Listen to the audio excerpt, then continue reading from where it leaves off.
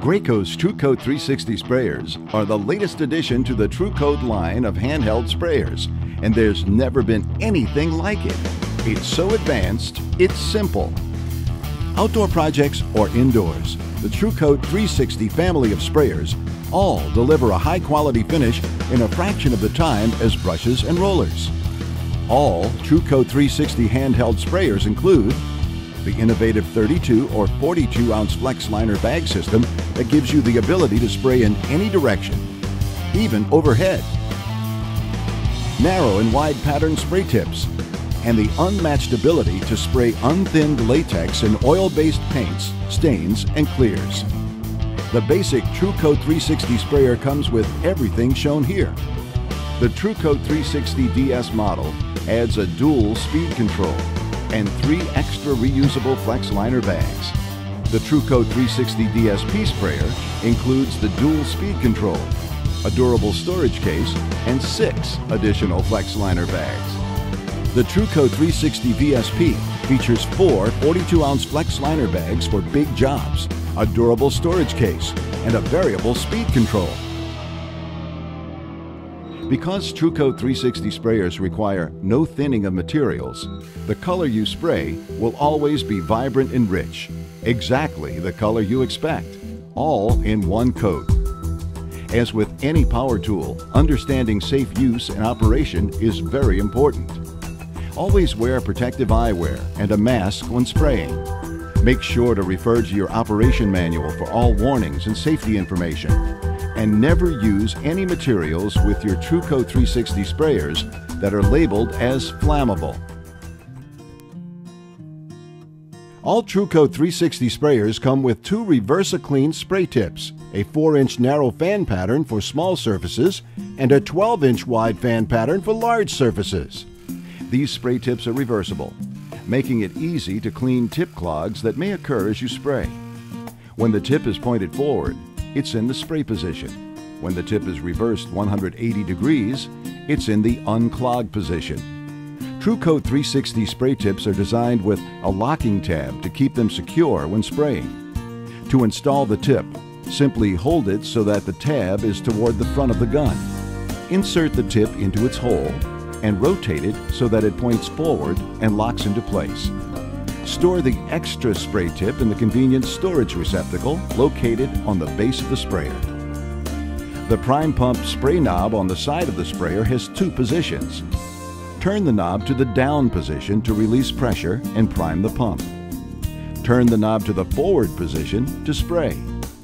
The innovative flex liner paint bag system found on all TrueCoat 360 sprayers allows you to spray in any direction, even upside down. The main components of the flex liner paint bag system include the flex liner bag, vacuum valve reservoir, cup cover, and cup support. The dual speed control feature allows you to slow down or speed up when spraying. Use high speed for fast results or when spraying thick material. Use low speed when you want more control and less overspray. The variable speed control allows you to dial into the ideal spraying speed to best suit your material and project. Turn up the variable speed control to spray faster, or dial it back for increased control and less overspray. Each TrueCoat 360 sprayer is tested before it leaves the Graco factory in Rogers, Minnesota. Before you use your sprayer for the first time, you will need to flush out the test fluid. Remove the cup assembly from the sprayer. To properly balance the VSP models, slide the included kickstand onto the base of the sprayer's grip. Insert a flex liner bag and fill with water. And replace the lid. Tighten until the 2 alignment guides are within range. Align the vacuum valve on the cup cover with the prime pump spray knob pointed in the prime pump position. Push the cup assembly onto the sprayer and twist to lock. Turn the prime pump spray knob to the prime pump position. Turn the sprayer upside down and point it into a bucket. Plug the sprayer into a power source. Pull the trigger for 3 seconds. Then turn the prime pump spray knob to the spray position and rotate the tip 180 degrees to the unclogged position. While holding the sprayer upside down, point the sprayer into a bucket and pull the trigger for 3 seconds. The sprayer is now ready for use. To start a new job, insert a flex liner bag into the cup support. Fill the flex liner bag with material and screw the cup cover onto the cup support. Tighten until the 2 alignment guides are within range. Align the vacuum valve on the cup cover with the prime pump spray knob pointed in the prime pump position. Push the cup assembly onto the sprayer and twist to lock. The vacuum valve is an important part of your new sprayer. It's used to evacuate the air out of the flex liner. Open the vacuum valve cap. Gently squeeze the flex liner bag to push the air through the vacuum valve just until you see material enter the vacuum valve reservoir. Stop squeezing the flex liner bag and snap the vacuum valve cap closed. You will hear the cap click when it's properly closed. For maximum air evacuation, slightly tilt the sprayer so the vacuum valve is at the highest point. Plug the sprayer into a power source. Turn the prime pump spray knob down to the prime pump position. Point the sprayer into a bucket and pull the trigger for 5 seconds. Depending on your model, set the dual speed switch to high or the variable speed control to 10. Air from the pump may have entered the flex liner during priming. Repeat the previous air evacuation steps to ensure you have an airtight system. Turn the prime pump spray knob forward to the spray position. Make certain the spray tip is fully installed and locked into the spray guard and pointed in the spray position. You are now ready to spray. If the sprayer runs out of paint, simply separate the cup support from the cup cover and refill the flex liner bag. To do this, unplug the sprayer from the power source. Separate the cup support from the cup cover. Set the sprayer upside down on a flat surface. This will keep the wet paint in the cup cover. Fill the flex liner bag with material and screw the cup cover onto the cup support. Tighten until the 2 alignment guides are within range.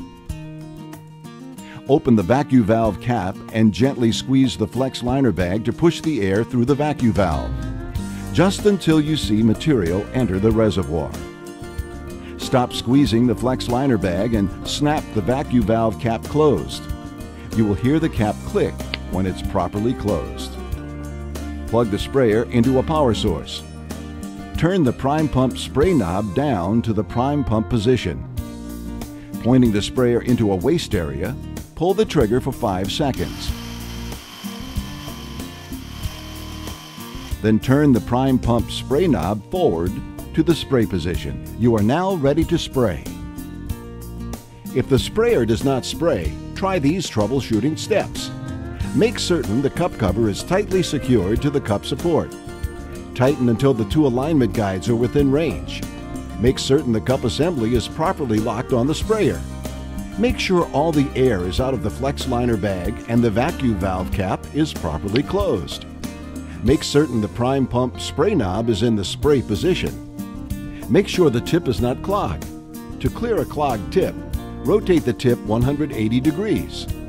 Depending on your model, set the dual speed switch to high or the variable speed control to 10. Briefly spray into a waste bucket to clear any clogged material. Then rotate the tip back to the spray position and resume spraying. With the TrueCoat 360 sprayer, you won't need to worry about the spraying angle. You can spray in any direction, 360 degrees. Here are some tips to ensure you achieve the best results. The dual or variable speed control feature lets you manage how fast or slow the material leaves the sprayer.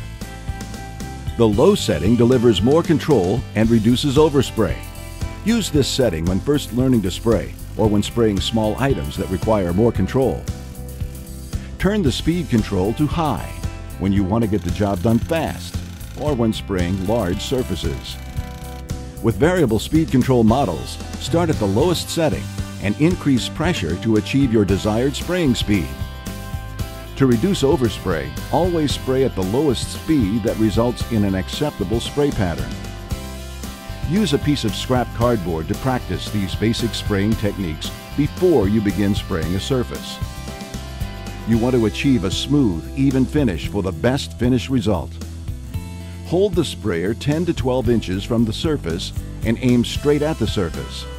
Tilting the sprayer to direct the spray angle causes an uneven finish. Flex your wrist to keep the sprayer pointed straight at the surface you are spraying. Fanning the sprayer, causing the spray to angle, results in an uneven finish.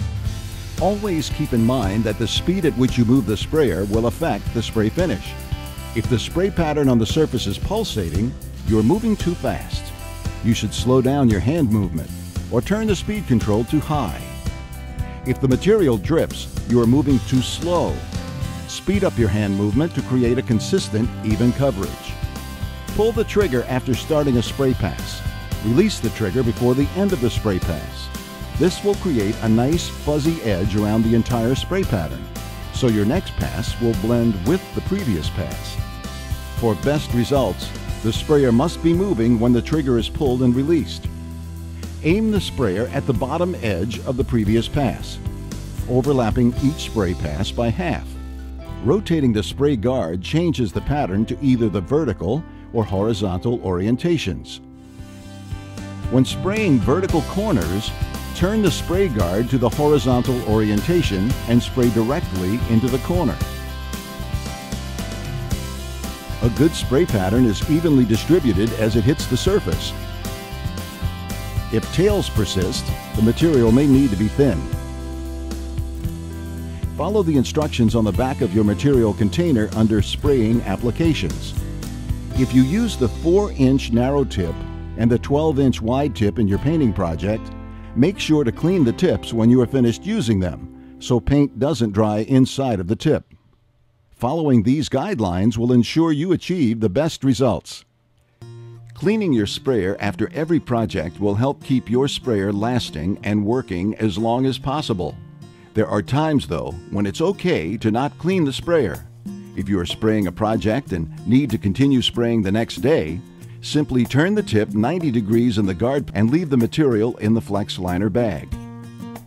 If, however, you are spraying a project that will require a delay in spraying of more than 2 days, you should completely clean your sprayer. To properly clean your sprayer, disconnect the sprayer from the power source. Turn the prime pump spray knob to prime pump to relieve pressure. Separate the cup support with the flex liner bag from the cup cover. Set the sprayer upside down on a flat surface.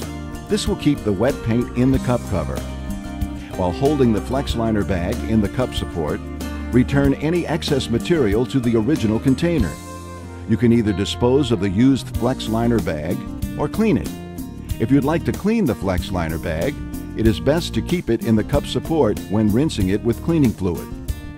To clean the sprayer, fill a clean flex liner bag with appropriate cleaning fluid. Secure the cup assembly to the sprayer and shake the entire sprayer for 10 seconds to clean the cup cover. Make certain the prime pump spray knob is pointed down to the prime pump position. Reconnect the sprayer to the power source. Depending on your model, set the dual speed switch to high or the variable speed control to 10. Turn the sprayer upside down and point the sprayer into a waste pail. Pull the trigger for 10 seconds to circulate the material in the pump. Turn the prime pump spray knob forward to the spray position.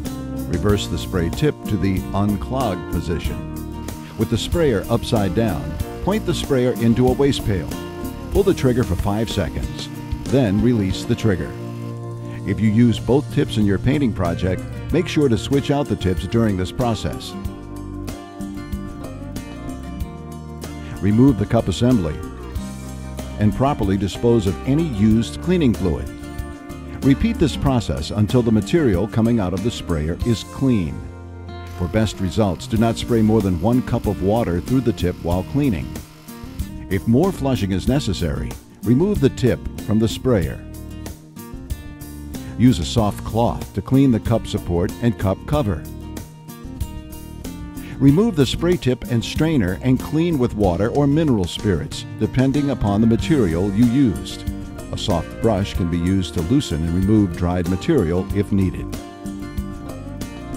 The vacuum valve is an important part of your sprayer, and it should be cleaned after every use.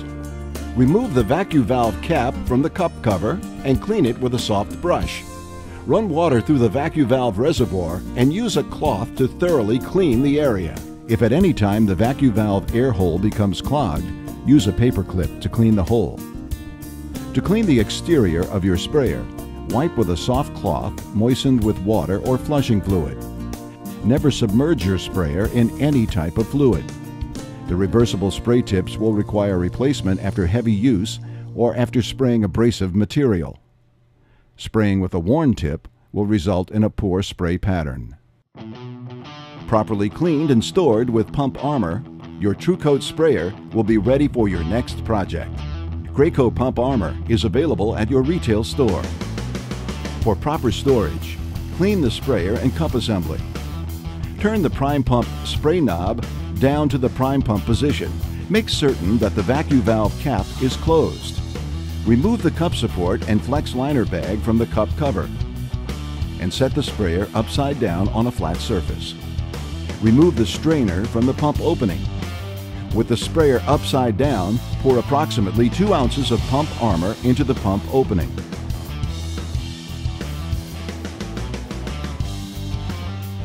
Then thread the cup support with the flex liner bag to the cup lid.